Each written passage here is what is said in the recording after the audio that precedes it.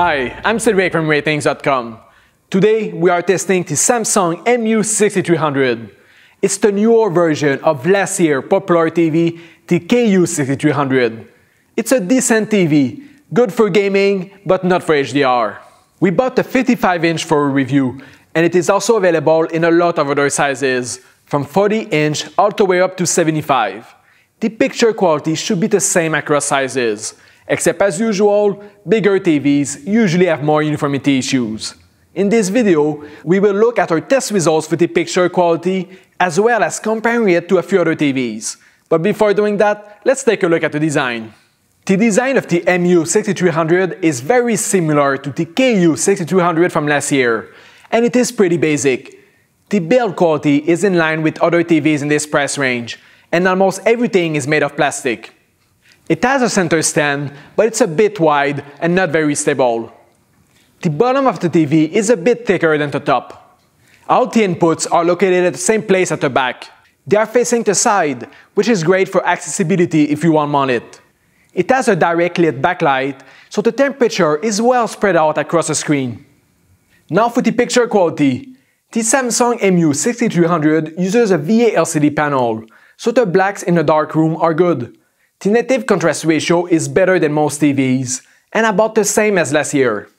However, it doesn't have local dimming to further improve the blacks. In this price range, local dimming is not very common, so you will have to upgrade to a higher-end TV if you want a good implementation of that feature.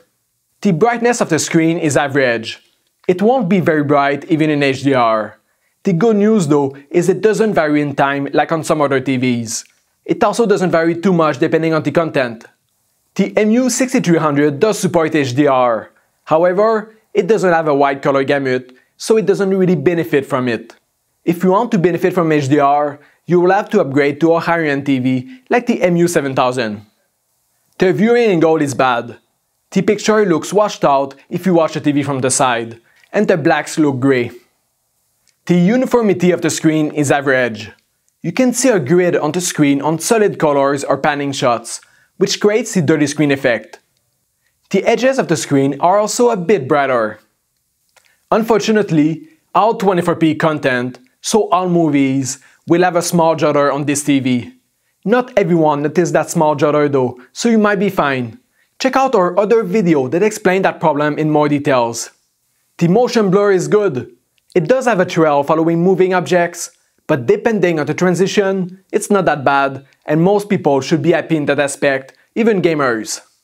It does have black frame insertion like most Samsung TVs. It works well, as you can see in that picture, but you cannot use that in game mode, so it's useless for playing video games. It is a 60Hz TV, but it does have the motion interpolation feature. This means 30 frames per second content or lower can be interpolated to 60. But native 60 frames per second content cannot be interpolated. This is why it only has one slider in the Auto Motion Plus settings, instead of two like on 120Hz TVs. The input lag is great, about 20 milliseconds, no matter the content, even HDR games.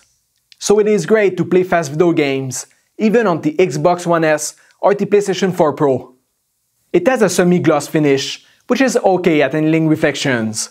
It's on par with other TVs in this price range, but not as good as the glossy finish of higher-end TVs.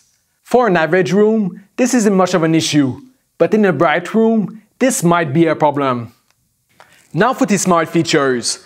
The MU6300 runs the latest iteration of Samsung's smart platform. It's easy to navigate, but a bit slow at times. It comes with a smart remote, which has a built-in microphone, but no on-screen pointer.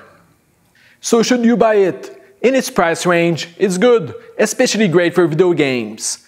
It's about the same as the previous KU6300, so between the two, just get whichever one is cheaper. It does have a loss of picture quality at an angle though, so if you have a wide living room, get instead an LCD TV with an IPS panel, like the LG UJ6300, or even better, the Sony X800E. Keep in mind though that the picture quality won't be as good as a Samsung directly in front, especially in a dark room. And if you care about HDR, no TV in this price range can fully display the advantage of HDR.